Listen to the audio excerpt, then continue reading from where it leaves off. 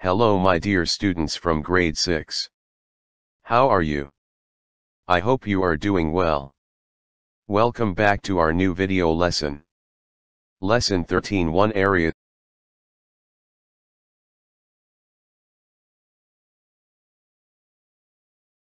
My dear students, kindly pay your attention to the following instruction from the teacher. Instruction number 1. Study the video lesson very well. Instruction number 2. To complete your assignments as per the weekly plan, log into your account on pearsonrealize.com.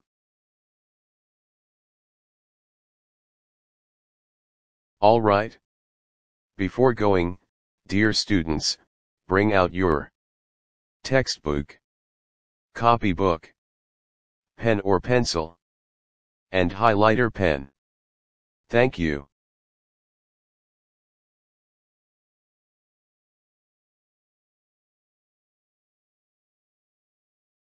Let's have our review questions today.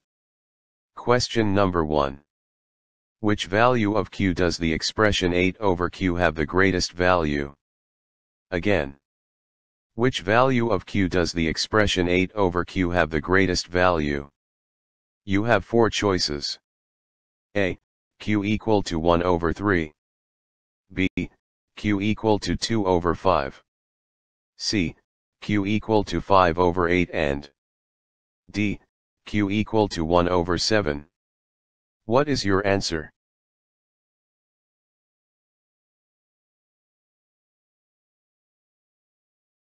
Very good. The correct answer is Q equal to 1 over 7.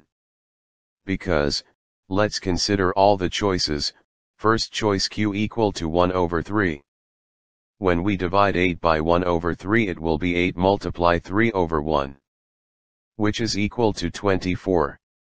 If we consider choice B, Q equal to 2 over 5.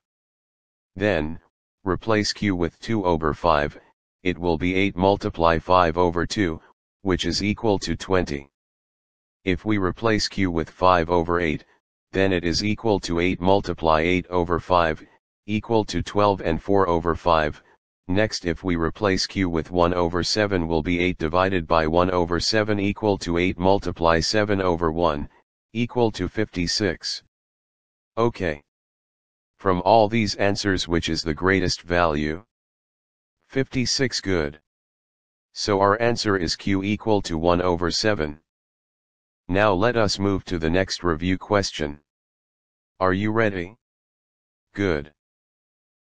Our next review question is, Jack runs 3 miles in 27 minutes. At this constant rate, how long will it take him to run 10 miles? Again, Jack runs 3 miles in 27 minutes. At this constant rate, how long will it take him to run 10 miles? Very good. 90 miles. Let us solve this problem here. Kindly pay your attention here. Jack runs 3 miles in 27 minutes, which means, he can run 1 mile in 9 minutes. How? Good. Divide 3 and 27 by 3 to get a unit rate. 1 mile in 9 minutes. So he can run 10 miles in 90 minutes. How? Multiply both terms in the unit rate 1 and 10 by 10. So the answer will be 10 miles in 90 minutes. Is that clear? Very good. Alright. Dear students, for more review questions, you need to log into your account on pearsonrealize.com. Take printout, try to find answers and keep the paper in your portfolio. Submit your work to the teacher later. Thank you. My dear students from grade 6, we have the following objective today. At the end of the lesson, you will be able to use what you know about areas of rectangles to find the areas of parallelograms and rhombus. Again, at the end of the lesson, you will be able to use what you know about areas of rectangles to find the areas of parallelograms and rhombus. My dear students, let's start our today's lesson with solve and share. Our question is: connect point A to B, B to C, C to D, and D to A. Then find the area of the shape and explain how you found it. Using the same grid, move points B and C 4 units to the right.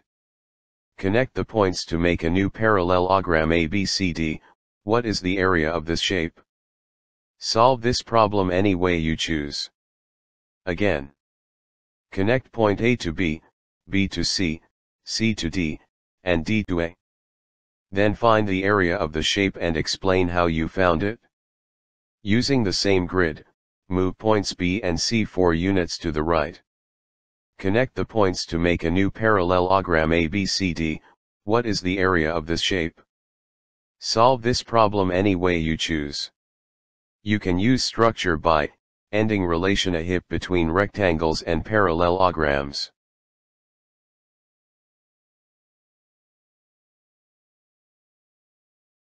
Very good. What shape you have get when you connected all the points as per our question? Good. It's a rectangle. Okay.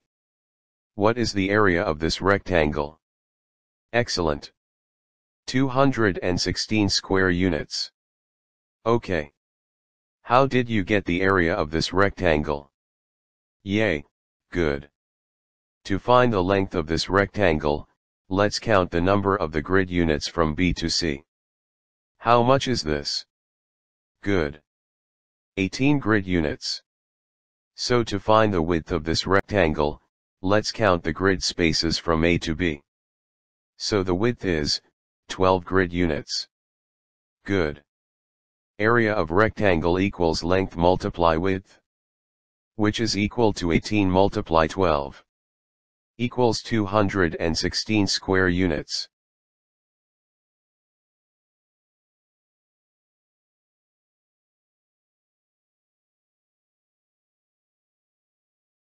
Alright. Let's do the other part our question now. Move points B and C 4 units to the right. What is our new shape? Good. It's a parallelogram. Now how to find the area of this parallelogram? Okay. For this, let's take a look at our new figure. We got two similar triangles at the left and the right. Good. Let's move the triangle at the right to the left side. What happens now? Very good. We got the previous rectangle. What does it mean? Good. It means, the area of the new parallelogram is the same for the previous rectangle. So what is the area of the parallelogram? Yay, it is also 216 square units. Good.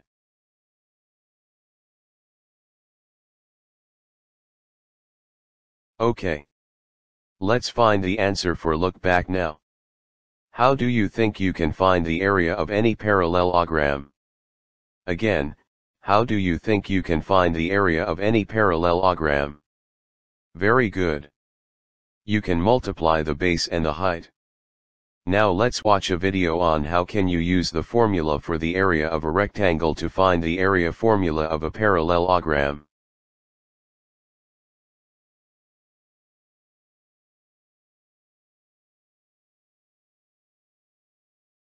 How can you use the formula for the area of a rectangle to find the area formula of a parallelogram? Think about this question during the lesson. Look at the parallelogram. If you move the triangle to the opposite side, you form a rectangle with the same area as the parallelogram. How can you find the formula to find the area of the parallelogram? To compose the rectangle, you first decompose the parallelogram into a triangle and a trapezoid. What is the formula for the area of a rectangle? The formula for the area of a rectangle is area equals length times width. How are rectangles and parallelograms similar? Both have two pairs of opposite sides that are parallel and the same length. The base of the parallelogram, B, equals the length of the rectangle, L. The height of the parallelogram, H, which is perpendicular to the base, equals the width of the rectangle, W. How do you know that the height of the parallelogram, H, is the same as the width of the rectangle, W? Both the height and width can be represented by the same line segment perpendicular to the base. The area of the parallelogram equals the area of the rectangle.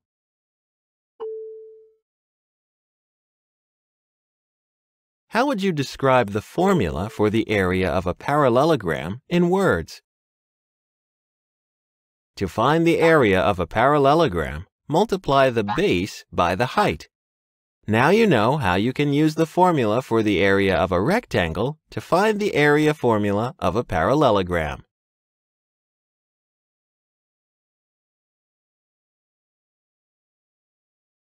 All right, who knows the answer for convince me? What is the area of a parallelogram if the base, B, is 7 centimeters and the height, H, is 4.5 centimeters? Write an equation to show how you know.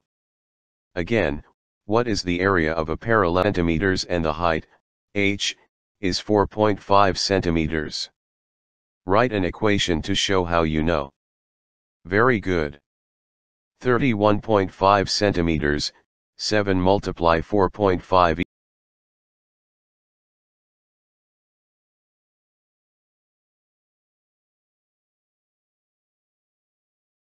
Okay dear students, let's turn to textbook page number 661 now. Let's discuss the answers for guided practice questions. Guided practice first part. Do you understand? Question number 1. Can combine a triangle and a trapezoid to parallelogram.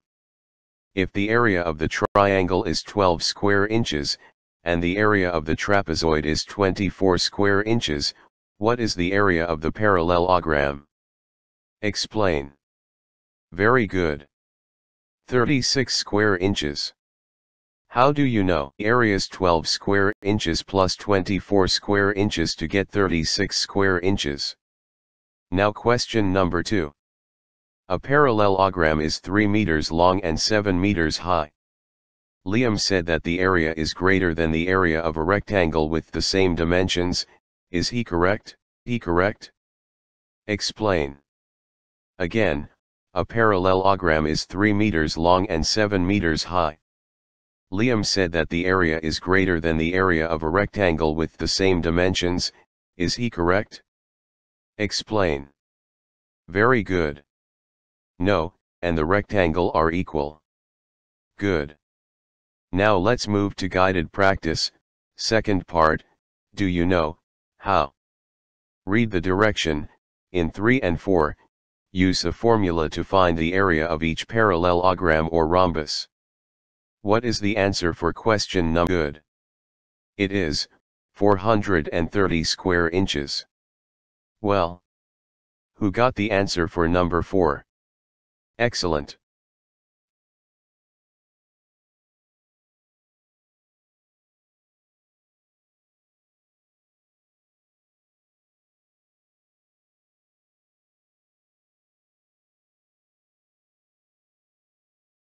Okay dear students, now let's move to independent practice on page number 661.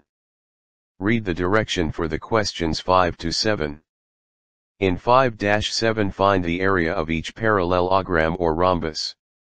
Well, anyone got the answer for number 5? Very good. Base for the parallelogram is 2 yards long and it has an height of 6 yards.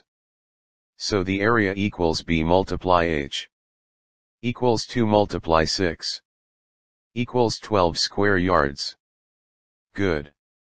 Now let's watch a video to remember how to find the area of a parallelogram or rhombus. Before we find the area of a parallelogram, we need to know the measure of its base and the measure of its height.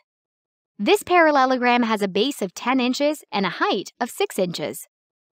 We can find the area of the parallelogram using the formula area equals base times height. Replace the b in the formula with 10. Replace the h in the formula with 6. Then multiply. 10 times 6 equals 60.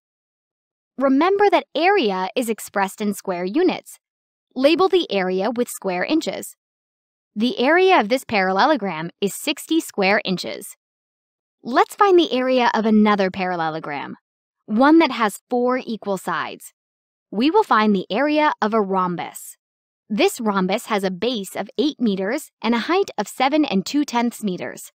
We can use the same formula, area equals base times height, to find its area. Replace the b in the formula with 8. Replace the h in the formula with 7 2/10.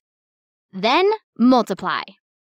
8 times 7 2/10 equals 57 6/10. Label the area with square meters. The area of this rhombus is 57 6/10 square meters.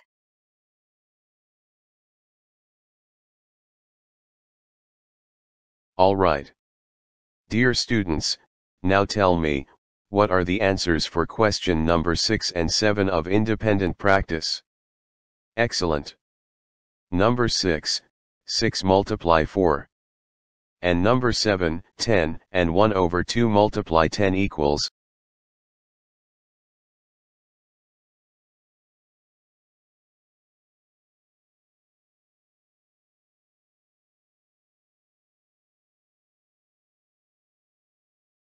Now, let's try to find solutions for some problem-solving questions.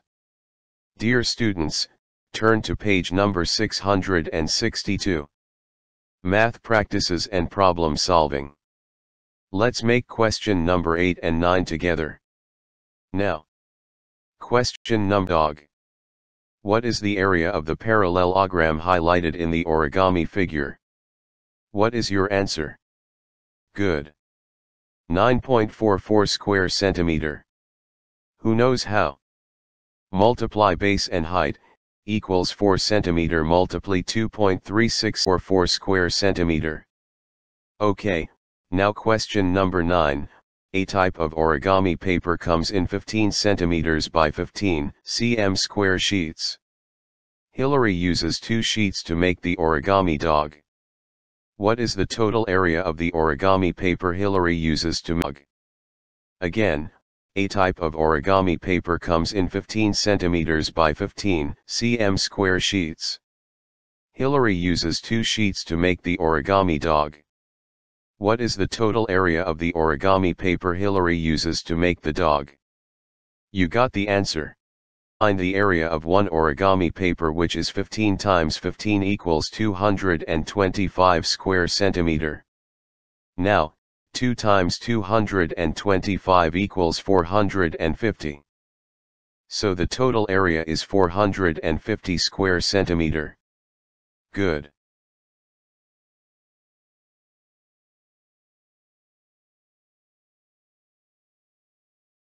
Dear students, let's make the answer for questions 10 and 11. Number 10, a 150-pound person can burn about 135 calories in 30 minutes playing table tennis. About how many calories would the same person burn playing table tennis for 1 hour and 20 minutes? Again, a 150-pound person can burn about 135 calories in 30 minutes playing table tennis. About how many calories would the same person burn playing table tennis for 1 hour and 20 minutes? Very good. About 360 calories. How did you get the answer? Good. Using unit rate. Okay, number 11, a rectangle and a parallelogram have the same base and the same height. How are their areas related? Provide an example to justify your answer. Again, a rectangle and a parallelogram have the same base and the same height. How are their areas related? Provide an example to justify your answer. Very good. The areas are equal. A rectangle has dimensions 7 feet by 9 feet, so its area is 7 times 9 equals 63 square feet. A parallelogram with a base of 7 feet and a height of 9 feet has an area equals b multiply h equals 7 times 9 equals 63 square feet.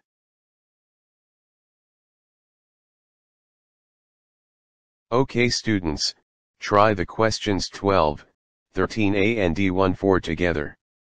Number 12, the area of a parallelogram is 325 square feet. If the base of the parallelogram is 25 feet, what is its height? Very good. 13 feet. How? Good. We will divide 325 by 25. Now number 13, higher order thinking, the infield of a baseball diamond is shaped like a rhombus. The distance between each of the bases is 90 feet. An infilled cover with dimensions of 85 feet by 100 feet is used to protect the field during rainy weather. Will the cover protect the entire infield? Explain. Again. The infield of a baseball diamond is shaped like a rhombus. The distance between each of the bases is 90 feet. An infilled cover with dimensions of 85 feet by 100 feet is used to protect the field during rainy weather. Will the cover protect the entire infield? Explain. What is the answer? Excellent. No, the cover is not wide enough even though its area is greater than the area of the infield. How do you know? Length of the base could be more than 90 feet as its height is 90 feet. Also the base could be less than 94 and 4/9. Why? 85 multiply 100 equals 8,500. So to estimate the base length, divide the area of cover, 8,500 by 90 equals 94 and 4/9. So the area of the infield will be in between 8,100 square feet and 8,520 square feet. Which means, the area of the cover is not enough to cover whole the infield properly. Okay, well, now tell me the answer for question number 14. The parking space shown at the right has an area of 171 square feet. A custom truck has rectangular dimensions of 13.5 feet by August 5 feet. Can the truck fit into the space? Justify your answer. Very good. The area of the truck is 13.5 x 8.5 equals 114.75 square feet. I can divide the area of the parking space by its height to find the missing dimension. 171 divided by 19 equals 9. The base dimension is 9 feet. The truck will fit in the parking space.